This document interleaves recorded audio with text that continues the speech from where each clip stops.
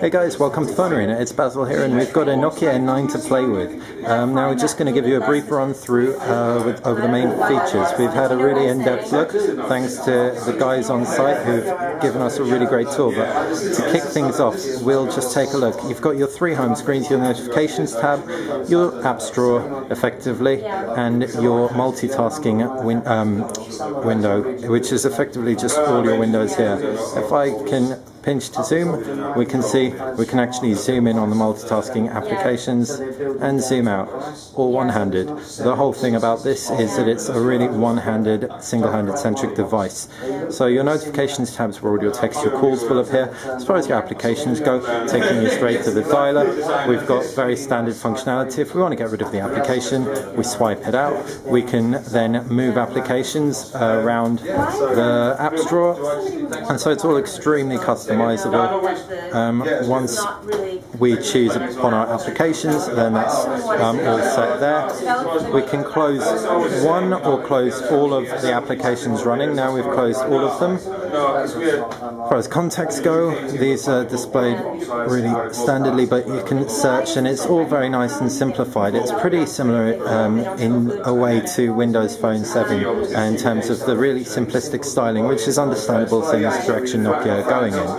As far as messaging goes, we can take a look at the on-screen keyboard, start up a new message, and we can see in portrait mode the keyboard is pretty usable one-handed. Hello, will it correct for that?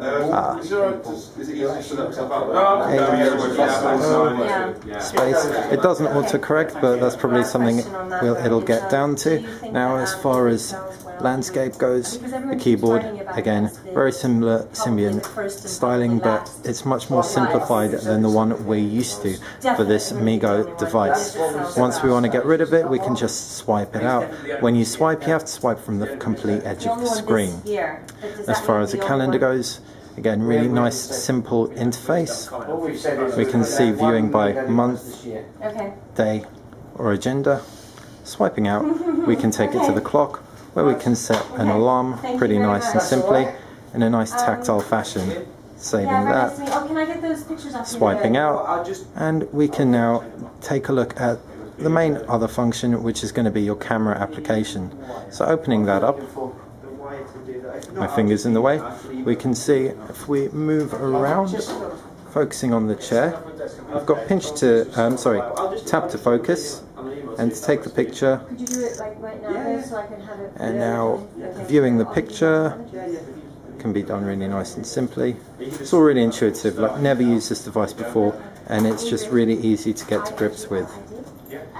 The image was out of focus slightly, but we didn't really give it time, and it was all done one-handed, so let's give that another go.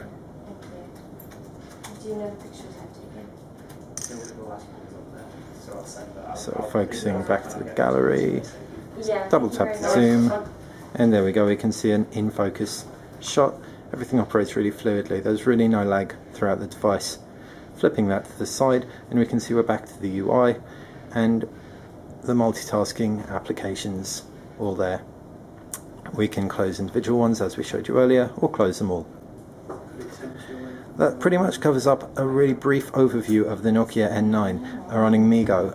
It's gorgeous hardware in the hand. You've got a convex beveled glass screen. It really does feel high-end and premium, and the user interface is extremely intuitive as well. We look forward to getting a real sample that we'll be able to give a full review of.